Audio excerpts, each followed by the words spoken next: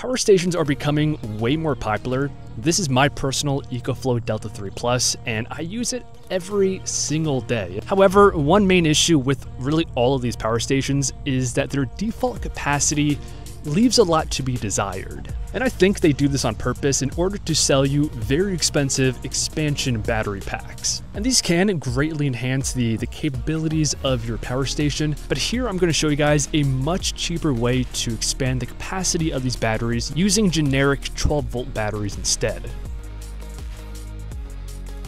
So this is my ecoflow Delta 3 power station, and today we're going to expand its capacity with just a normal 12-volt battery. This one in particular is from PowerQueen. It's 12 volts, 125 amp hours for a total watt-hour capacity of 1600, which is actually more than the 1 kilowatt capacity of my actual power station. And this is still a very high-quality battery. If you check the reviews on Amazon, very highly rated. And we have nice features like low temperature shutoff, Bluetooth, a super nice accompanying app, which for this application is crucial. More on this later. And this is a lithium iron phosphate battery, meaning that it's the same as most power stations, and the battery is going to have thousands of charge cycles. And if you compare this to ecoflow's own expansion battery pack, it is half the cost and over 50% the capacity. Now, the most common way I see people use batteries like this in tandem is by directly connecting the battery to the XT60 port. You attach the battery terminals like so. And then on the back of this power station, we actually have two XT60 ports rated for between 11 and 60 volts. You can see that now we have an input of 100 watts. 100 watts of what the power station believes to be solar. So this is one option, but in my opinion, if you're looking to expand the battery capacity of the main unit, this is really not the most optimal setup.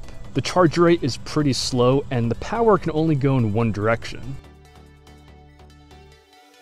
So the best way I found to get these two kinds of batteries to work together is via some kind of DC to DC charger. And this one is by ecoflow. It steps up the voltage to, I think 48 volts is what these things are. And it sends that out via the ecoflow battery expansion port. So let's go ahead and get this connected.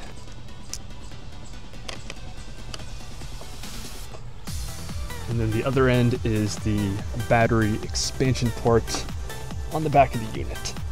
Now you can see nothing is happening yet, and that's because this entire thing is going to be controlled via two apps. So if you open up the ecoflow app here, we essentially have two modes here, charge and reverse charge. We're currently in charging mode. If we go ahead and hit the on button, we should begin to see power, yep, there we go, transferring from the 12-volt battery to the power station. So this is the 800 watt DC to DC charger, and in the settings here we have a maximum charge and discharge current of 70 amps. If you multiply 70 times 12 volts, that's roughly your 800 watts. But personally, I like to keep it around 40 watts, and that equates to about 500 watts of input.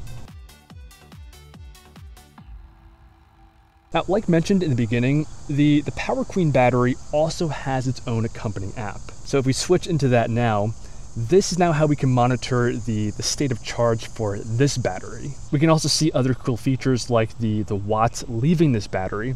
So right now, 535 watts are leaving this battery and 490 watts are actually being absorbed by this power station. So there is a little bit of loss here, but a DC to DC charger is the most efficient way to transfer power between two batteries. Now, if we come back to the ecoflow app, we can stop the charging. And by simply selecting reverse charge, confirm, turn on, we can now see that we are outputting, in this case, 850 watts, the maximum, although again, this is fully customizable. And that's going the opposite way through the DC to DC charger to fill back up the 12-volt battery. So I do think this is the best, most efficient way to use universal 12-volt batteries to essentially expand the capacity of your main power station. Although I do have to admit that it's still not quite as good as the first party expansion battery packs, because those things, when you connect them together, they automatically charge and discharge with the main unit at the same time, truly acting as one larger battery. And for this configuration, as we saw, we have to manually send charge one way or the other. So it is more of a hassle, but considering this is all done through an app, I still think it's a much better solution than the XT60 connection. And personally, the way that I've been using this setup is that when I'm charging this via regular AC power, that's when I activate the reverse charging to charge both batteries. Then in a situation like this, when I'm not charging, I could send power from the secondary battery to the main unit. Now again, you can do this with any 12-volt battery, but PowerQueen did send me this battery to make this test possible, and I do think this is a really solid option. It's highly rated, it's a lithium iron phosphate battery, and it has that mobile app, which I think is key for this setup. So I will go ahead and leave this battery linked below the video to their website, Amazon page, and I'll link other options like this XT60 cable if you want to go another route. If you guys did find this video useful, I appreciate a like, subscribing, and I'll see you guys in the next one.